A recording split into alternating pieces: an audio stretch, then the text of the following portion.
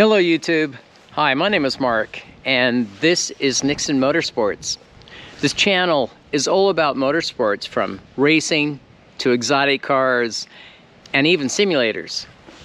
So today's video, this is data acquisition. It's an overview. It's a video that I felt was overdue. I've had a lot of drivers over the years talk to me about, why data acquisition, what's the big deal? Why should I care? So this is not a thorough walkthrough about using data acquisition in detail, but it's a discussion on why you may care and why you should possibly look into data acquisition for a racer, okay? So with that, let's get into it. All right, so let's talk about data acquisition. Again, this is from my perspective, and this is from a racer's view, if you will. And again, what I'm gonna share with you is just, it's my opinion, right? And you may agree or disagree with some of my points, and that's totally fine. I've learned over the last 20 some odd years of racing why data is so important, and I simply just want to share some of that today for any one of you racers out there who maybe use data, maybe have never, intimidated by it, whatever that may be. So I want to get into that discussion itself. So let's start with the basic overview. When I talk about data acquisition, what am I referring to? I think of it this way, again, from my mindset. You really have two types of data. You have static data, and you have dynamic or real-time data. Both of them are very important.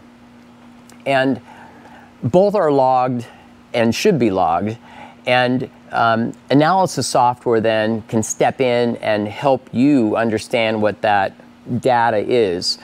So when I refer to static data, what am I talking about? I'm talking about nothing more than logging, recording virtually every parameter on the race car that you can. So if you think of everything in the chassis, all the different changes that you do before you roll on track, right? Weather conditions, I don't know, things like your camber settings, your cold tire pressure settings, on and on and on. That list is pretty long. In fact, I record about 180 some odd parameters just on the static data collection side, and I'll show you that here in a few minutes. So on the dynamic side, I'm referring to, as you would think of more typically, a data acquisition. It has channels, and those channels are basically different sensors that are measuring anything from analog signals to digital I/O signals, on and on. And those channels, those sensors are recorded, logged real time while the race car is on track. And they can be downloaded and extracted and moved into analysis software following runs, right? So that's the basic difference from dynamic or static data as I see it. Okay, so that's a basic, what is data acquisition discussion. And again, before I continue and go further, I will have other videos down the road that will get into various aspects of data and how data can help you as a driver, and more into the actual doing and overview and review of some of the different channels and what it means, right? This is not the video for that. There'll be probably multiple videos on that topic alone. It's pretty extensive.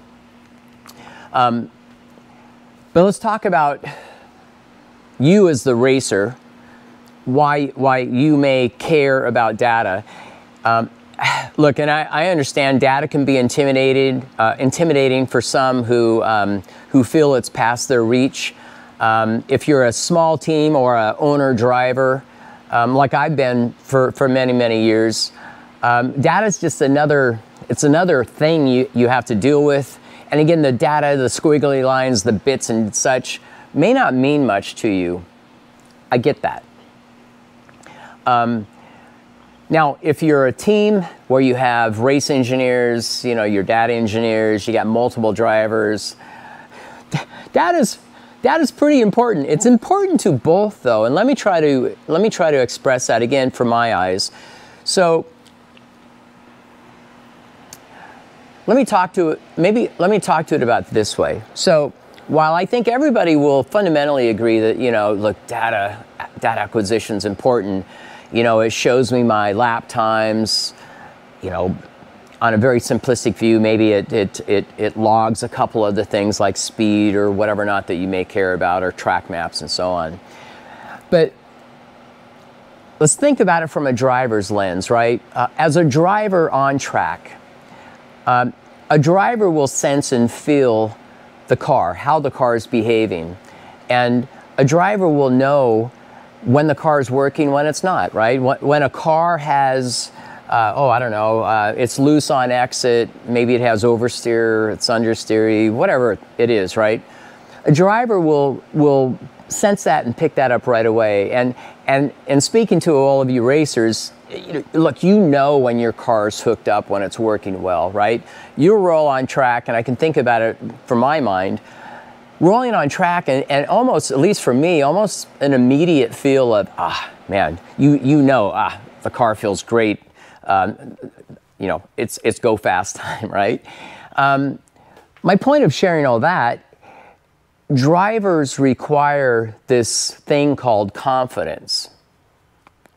Confidence is I would say a subconscious mental state where you know, and it can't be faked, by the way. For an example, if you're in the pits and your crew asks you, how's the car feeling? Or, you know, and you go, oh, it's great, I feel really confident.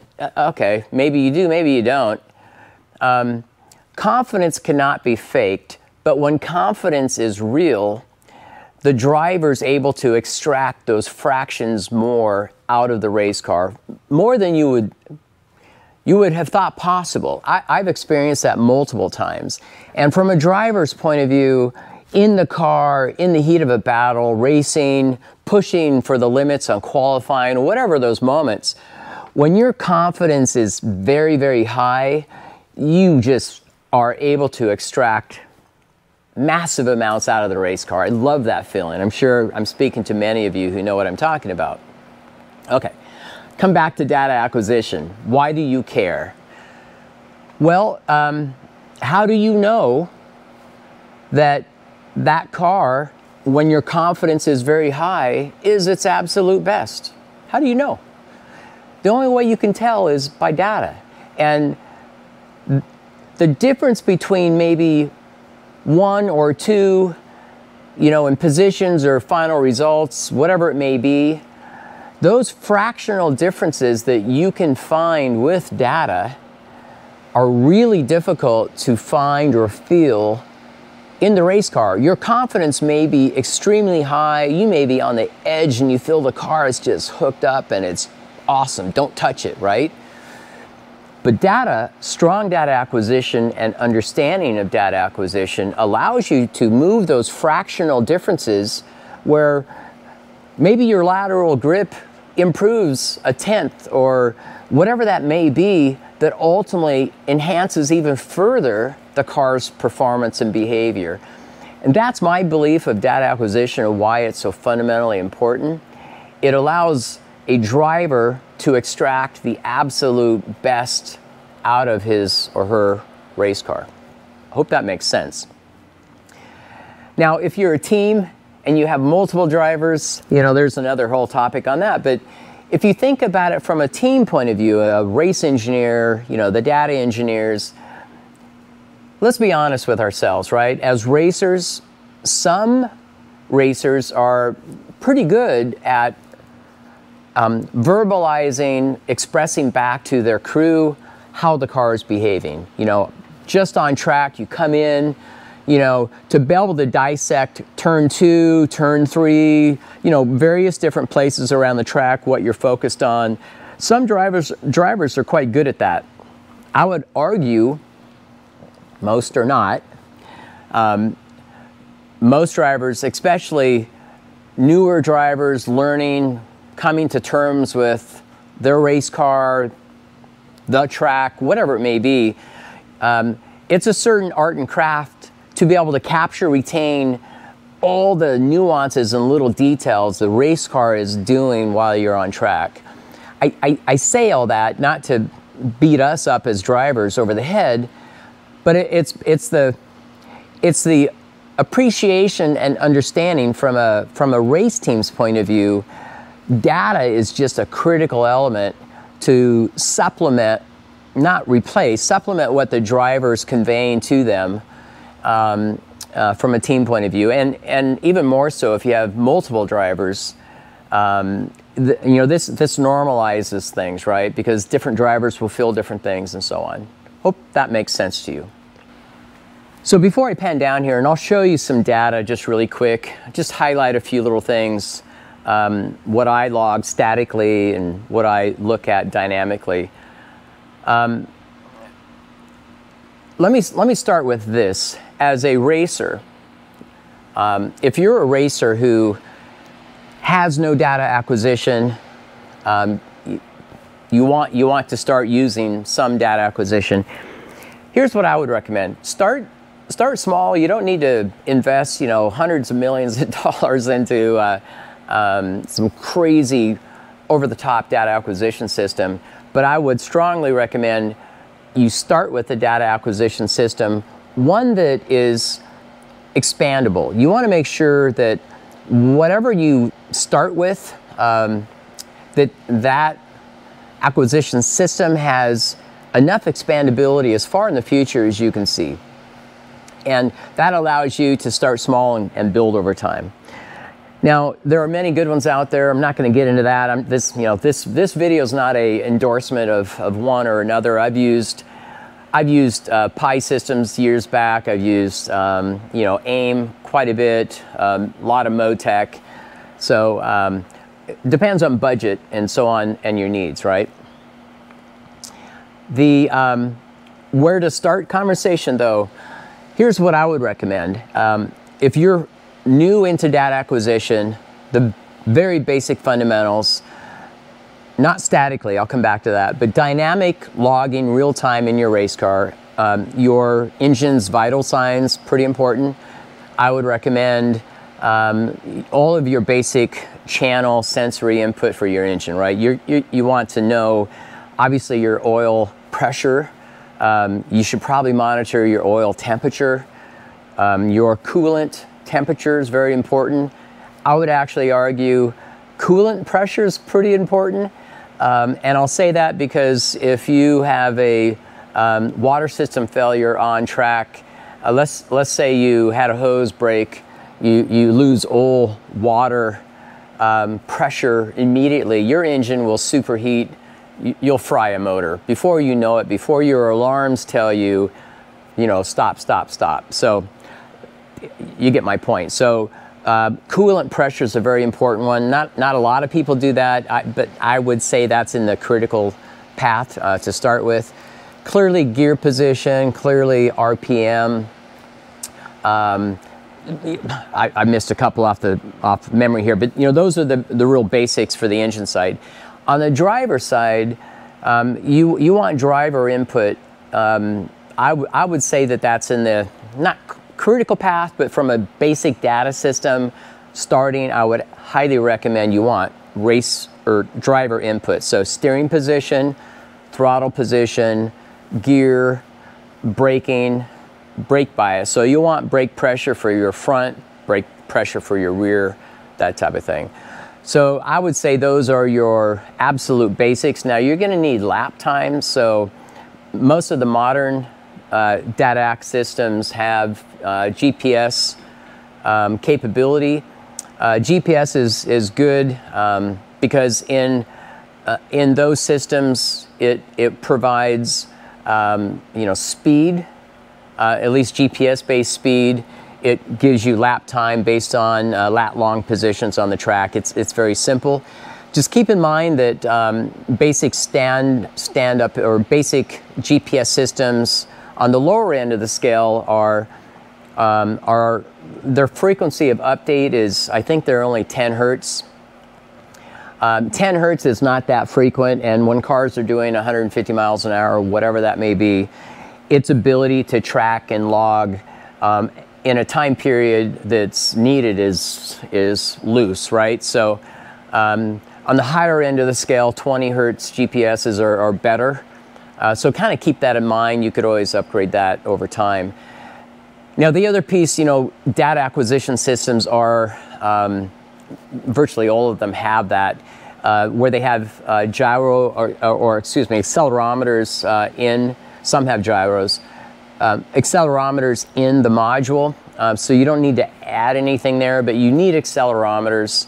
That will give you your lat, long, vertical acceleration in the race car. So that's needed for track maps. It also gives you your important lateral Gs for understanding cornering capabilities and so on. So that's the basic overview of what I would recommend is the start that you need for a data acquisition system. All right, so let me talk about static data and why I think that's so important, and you know, simple uses and how you can approach that. Let me pan over here to my computer screen. Now this is, I use Motec exclusively on this race car, but if I pan over here, all right, this is pretty ugly, and some of you will comment, oh my God, it's just way too much data. One thing I love about Motec, many things I love about Motec, but one thing I love about it is it allows you to use Excel docs, a single Excel doc, as static input that loads into your analysis software. So here I have, and this is all customizable, of course, right? I have over 180 channels that I use here. If I just scroll over, I can keep going and keep going and keep going. But I use Excel, this document, to record virtually every change that I have on the race car. So before I roll on track for every single session, I record, I don't know, fuel load, cold tire pressures, cambers, right? You get it. It's pretty extensive list. That's important. I have not seen, I've seen some, but not a lot of racers do that, at least when they're first starting. They take a couple scribble notes and so on. That's not enough. There's too much changing. There's too much changing for any one person to remember anything even close to how and what the car was set up during what time periods. You need that to be able to go back over time. When you're making changes to the race car, you need to be able to go back and see, I did that. And so, you know, driver pre-run notes, driver post-run notes. In fact, I do that as well too. If I go back over here, I go session notes, and here I have a particular daytime run. I show my kind of pre-run notes and post-run notes. And that's what I use from a driver, just my ideas and thoughts. That's where I capture my my notes, again, so I can go back and recall, or the team can, at some later point. So let me talk about the dynamic data, the actual data collection in the race car. You know, I have tons of data on my Formula 1000 here, and it is so valuable. Look, I get it. It can be data overloading. That definitely is a possibility. So start small and you can build on that. But let me just show you a couple examples here really quick. And this is not intended to go crazy on you, but I just want to try to tie this together. So if I pan over to my computer, a bunch of little busy stuff, right? So this is a particular run. When was this? This was a run back here this last May. So it's there. I did what, about 12, 13 sub-on laps. What's cool about this? So this view, by the way, this is just a single view. This is the looking at the inner carcass temperature. So these are 16 channels of temperature across the inside carcass of the tire. So there's the front left, front right, rear left, rear right. That's what this is. And then you have from an inside to outside through each of these, right? If that makes sense. This isn't really a discussion about this channel specifically, but what I wanted to show you, so this is captured real time. This is logged from the race car on track. Over on this side of the screen, here I have some static data. Some's dynamic, but for an example, what are the front tires I'm running? What are the compounds? What are the cold tire pressures? And so on, right? If I roll over here to this side, I'm showing downforce, front, rear, gyro, kind of the roll and pitch of the race car. Anyway, that's just an example. And if I roll back here again, if I can grab my mouse. So if I roll back here, so this is a hierarchy of different worksheets that I have within Motec itself, right? Now, I will tell you this, Motec, actually this is true for AIM and all the others, you know, all of this is something that you have to create. It's not this automatic, you know, here's everything set up for you. You start at 0, so I'm just sharing that with you. But if I, I don't know, if I go to the driver worksheet itself, you know, I can pan out here so you can see more of it. But if I could move my cursor around here, you can see different channels moving. If I roll over here, you can see me. This is on Eagles Canyon, so there's the track map that it creates, and so on. So that's just one example. Again, I have many just in the driver category. You know, there's maybe a dozen or so worksheets. You know, so here's another one just on downforce. And again, all of these, or the majority of these, are static data that's pulled in from the Excel document. So wing angles, front, rear, on and on, right? And that allows me to pull it all together. These are static plots that, these are dynamic plots that show me downforce. In this example, this is showing based on ride height, laser ride height on the front of the race car, and the amount of downforce that it creates. So it allows you to stand back and see that visually. Anyway, so those are just a couple examples that are pretty cool. I love this one too. So I created this a while ago. This is again, downforce example. This is the track map, and it's showing me track map based on downforce itself. And I can roll over here and I can see front, rear, total downforce, percentages, on and on and on and on. You get the idea. So that's just a couple examples. And trying to tie in static and dynamic, you absolutely need both. And having data acquisition and relying on it by itself is not enough. Your need to log all of your static parameters, again, I highly recommend that you do that. So before I see all the comments, and I'm sure I'll see a few on this, and by the way, send your comments. Any question you have, please. I'll try to get back to you as quick as I can. You know, what data acquisition should you use? So let me start with AIM. I think AIM is among, you know, one of the most popular, at least in amateur racing today. AIM in general is, I would say, a good start. A pretty good expandable. Their top of the line logger is their Evo 5. It's capable. It has enough channel support where that would probably handle the majority of your needs. One downfall in my view is its channel frequency. I forget the number of channels it has. There is some lower limit than more of the high-end systems, but the bigger, I would say, negative is their maximum frequency logging capability per channel is 200 hertz. And that in most cases is fine, but you know, so for an example, like fluid temperature changes, right? 200 hertz is way overkill for that. But 200 hertz is not sufficient if you're going to be logging suspension data. You know, you need at least 500 hertz, if not 1,000 hertz or so, to be able to do that. So kind of keep that in mind.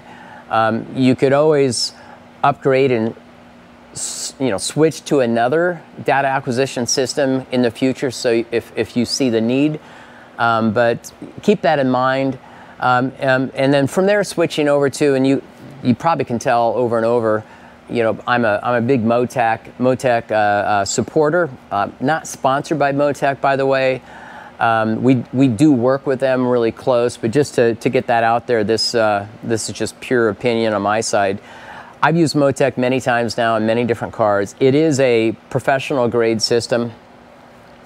You have an enormous amount of channel capability and channel frequencies at 1,000 hertz and above. It is a phenomenal data system itself.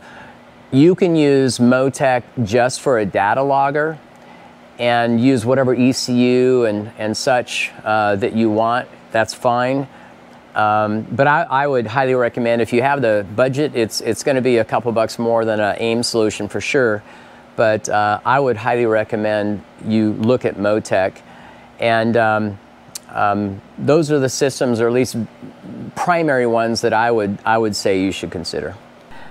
Hey, so as I wrap up with this video, though, I do want to just go back to the why conversation again. As intimidation as data may be, support it, learn it, spend the time to get to know it. Those fractional differences that you may find with a thorough understanding of the race car behavior, again, not removing your driver feeling and you know, the feeling in your seat, so to speak. Data supports that, and again, it allows, I've experienced that, those fine-tuning aspects or fractional gains of positive benefit that you'll have as a racer. That's why I support it, and I see data acquisition as a critical tool for any driver or team that wants to excel to the top levels of motorsports. Okay? Okay. That's it for this video. I will have a handful of videos coming out over the course of the next 6 months or so, where I get into some specifics of data, why I monitor certain channels, how I tie that into the analysis software, what am I looking for as a driver. I think you'll find a lot of those to be of interest. Again, they'll be much more detailed than this quick overview, but you'll see those coming. If you have ideas, you know, shoot me a note on that as well. I appreciate you watching, and if you haven't subscribed, you know, everybody asks that. I hate asking that, but please consider if you would, right? I would appreciate that. Subscribe to the channel if you would. Again, comments, thoughts, shoot them across as frequently as you would like. I have a ton of videos coming out over this winter project. I think you'll find some of them of interest. I want to drag you along and show you and talk to you about some of the work that I'm doing on the race car. But that's it for now. I appreciate you watching, and until next time. All right, ciao.